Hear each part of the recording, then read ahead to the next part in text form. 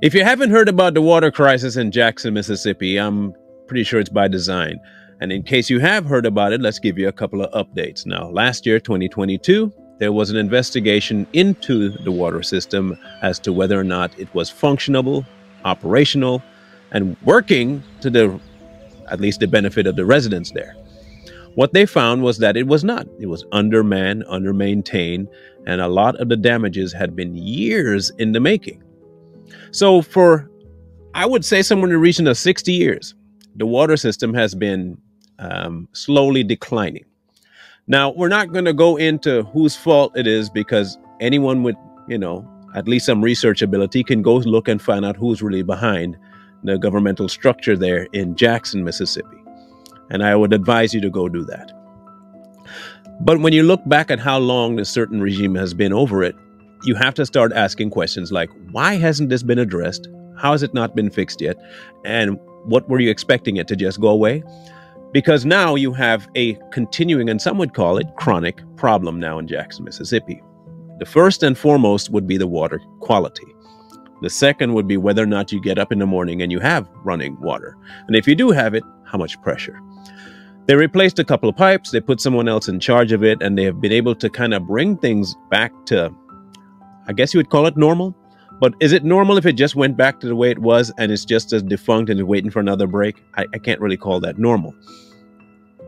But the people that are really suffering are the people and the residents of Jackson, Mississippi. Because what ends up happening is that no one really pays attention to what's going on with them. They're quick to take whatever funds they can and allocate it elsewhere. But when it comes to the actual residents, they don't get any attention. You hand out water bottles. Okay, good.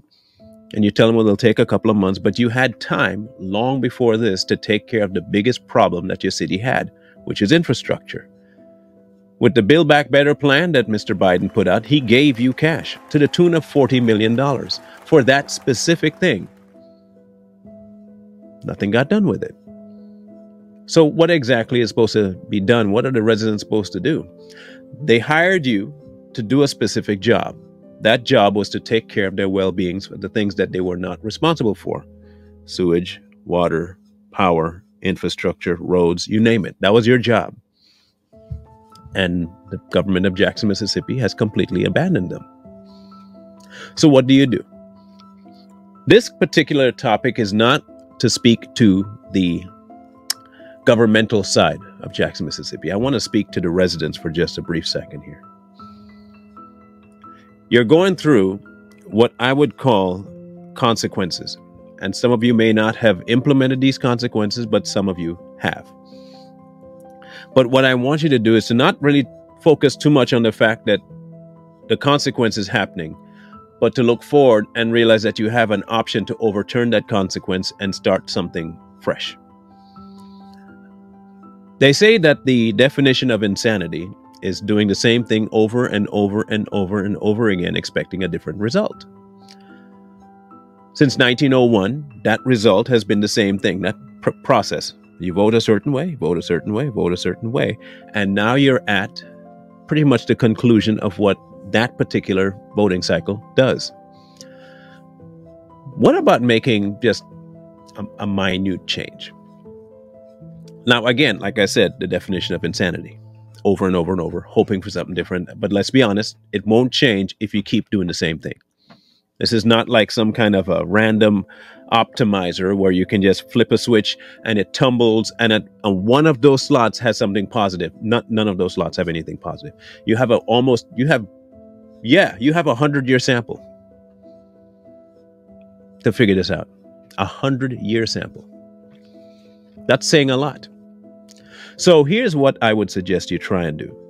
When there are primaries, local runoffs, how about we look at what the people actually stand for and not who is backing them? Because at the end of the day, this is about your life. This is about your quality of life. This is about your children's quality of life. So they have water running again. How clean is it? The answer is not. You'll end up joining Flint. You'll end up joining, hey, you might even become like India for all I know, where the running water has to come from the sewer, so you have to pick it up. You don't want that. Nobody wants that. So right now, your options are fairly limited. And the only real option you have that would make any sense is to vote differently. Because for 100+ years, you've been doing the work to vote a certain way. Whether you've been told to, whether you've been advised to, whether you've been coerced to, or whether you genuinely believe it's a good thing to do, you are now seeing firsthand that it was not a good idea. It simply isn't. If it was a good idea, you would not be in this problem right now. The research has shown that they had time, they had allocated resources, and they did not put any of it to your benefit. Not a one thing. So while I'm not going to say that this was something that you have to live with, it's not. You can change this. You can change this by swapping out the people that put you here for people that have never put you here and see what they do. While it might be an experiment, it could be a test, it could be a trial, you got to do something different. You can't afford to continue doing it. So your choices are clear. You can live with the way things are and have it reoccur again, or bite the bullet, try something new, vote differently, and see if that works. And then you at least have a better sample size of what can and cannot work. Now, if they end up being the exact same, you can't say you didn't try. But the way it is now, you'll never know until you try. I do pray that you guys get the relief you need and that the water starts to flow cleanly and well, but the people behind it are not for you right now. Make the change while you can before it's too late and your children have to pay the price for it.